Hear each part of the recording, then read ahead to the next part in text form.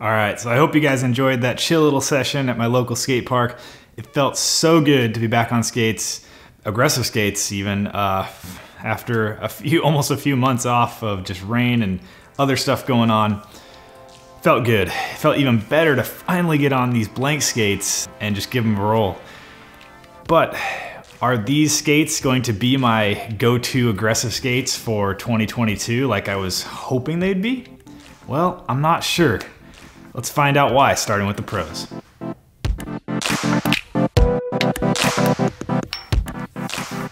So for that first pro, these skates are high quality and they have a great warranty. I wouldn't expect anything less than this with Rollerblade. They make some high quality skates, and these are some of their higher end skates. So, you know, every piece that's on these skates just screams durable. They have really high quality parts added to the skates. And then to back that, if you know anything ever goes wrong or breaks on these skates, you know, you got a great warranty with Rollerblade. They call it their mostly everything guarantee or something like that.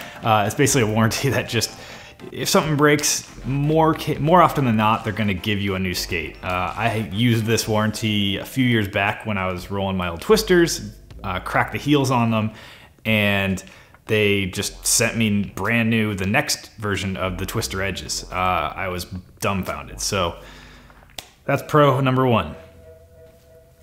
Pro number two has to be these liners. I really liked these liners. They're super comfortable, very premium or high-end, good quality craftsmanship on these. They're really something that is a great evolution from the old walkable liners that are just heavy and just chunky and clunky. Didn't really like those so much. These things are much closer to, say, a high-end like Intuition. Not quite there, you know, they're not heat moldable and they don't have that same kind of foam or hug, but these are an amazing liner coming in a stock skate. All right, so for that third pro, I have to say these new sole kits are amazing. Right off the bat, they look dope. I mean, if you look at them compared to the old Solo teams have those two chunky things that bolted onto either side of your foot, and they just kind of looked a little, I don't know. I wasn't really a big fan of that look. Making these connect all the way around your boot and just having a nice clean line, oh man, it really makes these shells pop. Love the look of them. But functionality-wise, these things are amazing. The fact that they are basically there's a hole inside them, so you're not sandwiching your frame, a sole plate, and then your shell. There's a hole, so the frame goes through the sole plate and bolts directly to the bottom of the boot is great. Has great power transfer. It also lowers your ride height quite a bit. And what that's really gonna do and help you out in aggressive skating is it lowers your frame height and your sole plate to the ground. So when you're getting over on grinds and stuff, you can lock grinds easier as well as get boot down. So you got those 2 points of contact when you're doing like Royales or, you know, H-block grinds. Really, really love this sole kit. So the next pro, it's gotta be the wheels and bearings. First off, the wheels, these hydrogen wheels. I love hydrogen wheels. They're just one of my favorite all-around wheels. And here, again, you know, no surprise.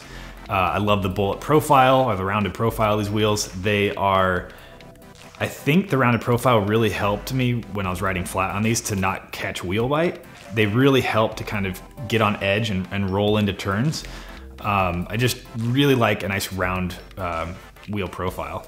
The 92A durometer, I was very scared and skeptical of, but they really felt grippy enough that of like an 88A usually. Just, you know, it didn't feel like I was riding a 92A, but they were really quick because they were so hard. The next thing about the wheels, so you get a full set of 8 wheels to ride flat on here, and then you also get a set of anti-rockers, which if you want to skate flat, you can skate flat, but if you want to skate antis, you can skate antis. That's awesome. I've never seen a skate come with both sets of wheels, so whether you want to skate flat or anti, you can. And if you do skate anti, the cool thing about this is you really have 2 sets of wheels going. So, I mean, you're not gonna need new wheels for quite some time.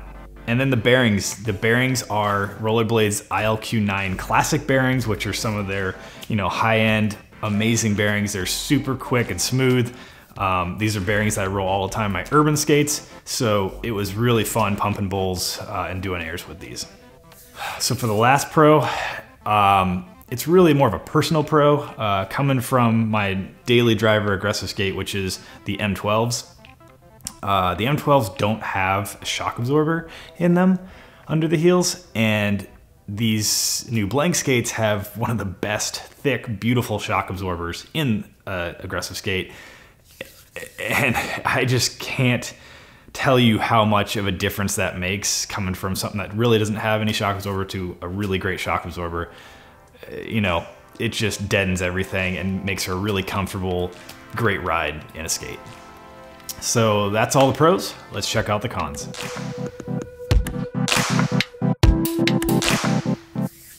So for the first con, I know you guys have probably heard this all around the internet by now since I'm putting this out late, but these skates are heavy. These are probably the heaviest skates on the market.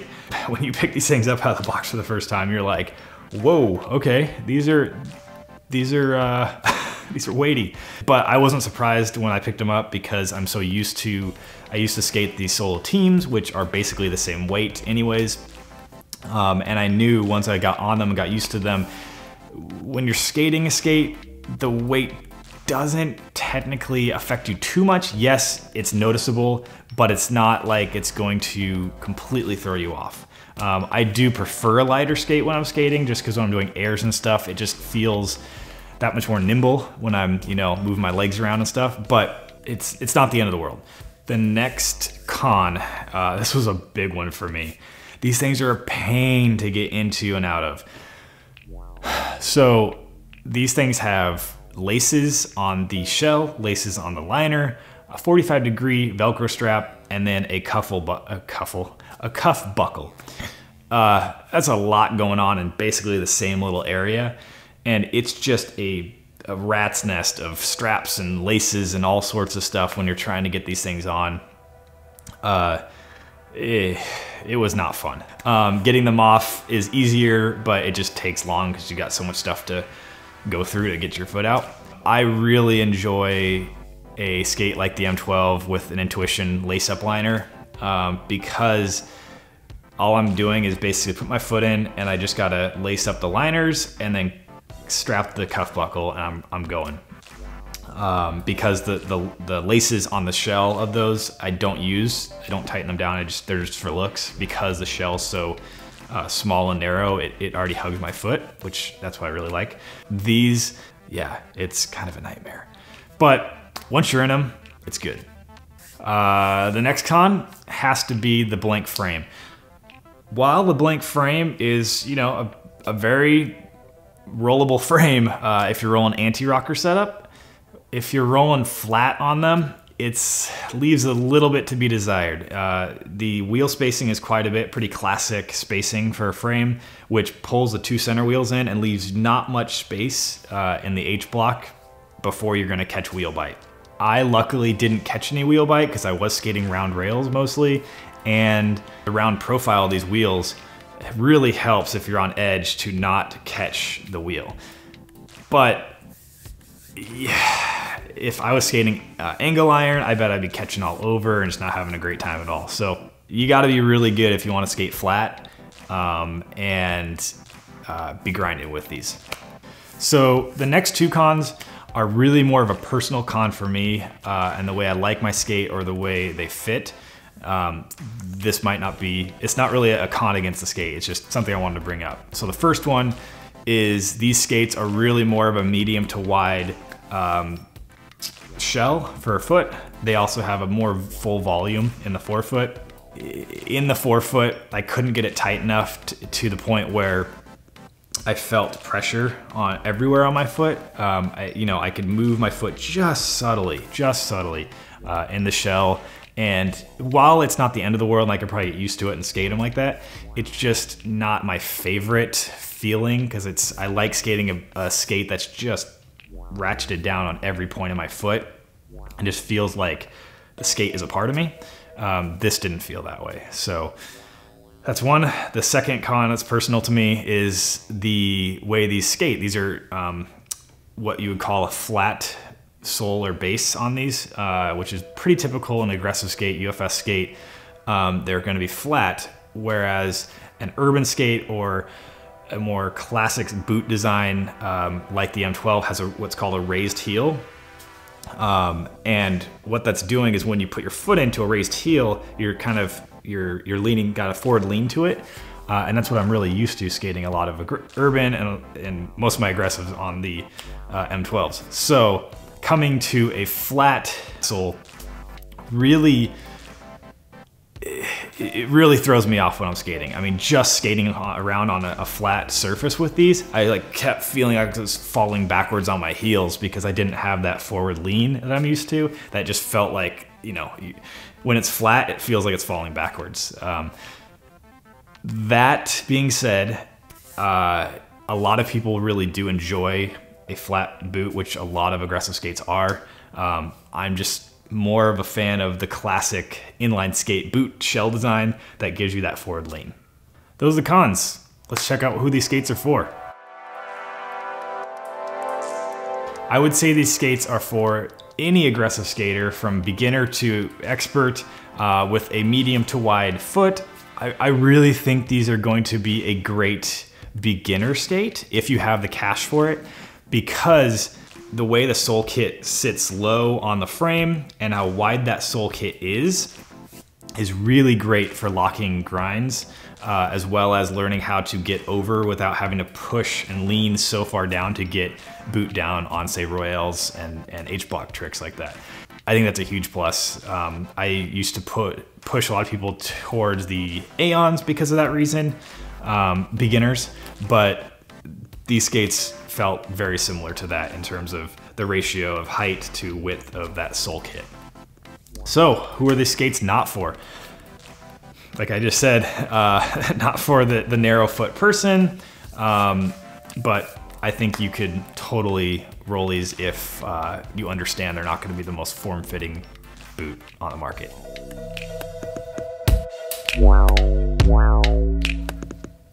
So my final thoughts on these.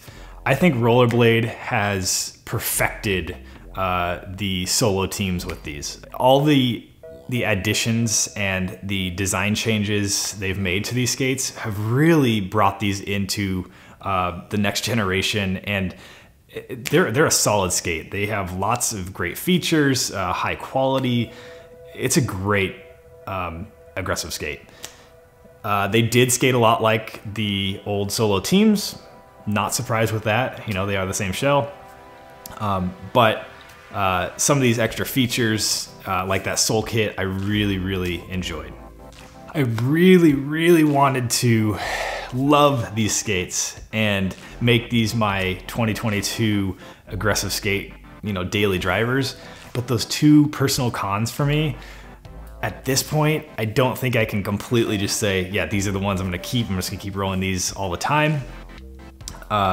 Because, I just love that there's just that subtlety in the forward lean and that fit that I yearn for. But I'm not gonna give up on these quite yet. What I'm gonna do is put a new insole in, which, I didn't talk about the insole. The insole is great in these. but I'm gonna have an insole with a little bit more pad so that I can suck up some of that volume, as well as a bit more wedge in the heel so that I can get that forward lean a bit more in these skates.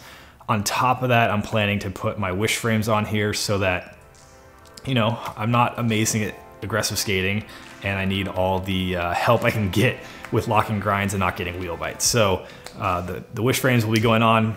If you guys are interested in seeing what I think about these skates after I do those quick little modifications on them, stay tuned on this channel. I'm going to be skating these in the near future with those modifications, and I'll let you know what I think. But in the end, if you guys are looking for a feature-rich, high-quality, aggressive skate, and you have a medium to wide foot, I think these skates could be a great option for you. Like I always say, if you guys are interested in this skate, make sure you measure your foot and then you follow their sizing chart and try to get the boot size as close to your foot size as possible. I think that's gonna do it, guys. If I missed anything, please let me know in the comments below. If you have any questions, again, comments below. I'm happy to answer any questions all the time. If you guys enjoyed this video, you guys know what to do. Like, comment, subscribe, and make sure you ring that bell so you miss any of these uploads. And until next time, guys, just keep rolling.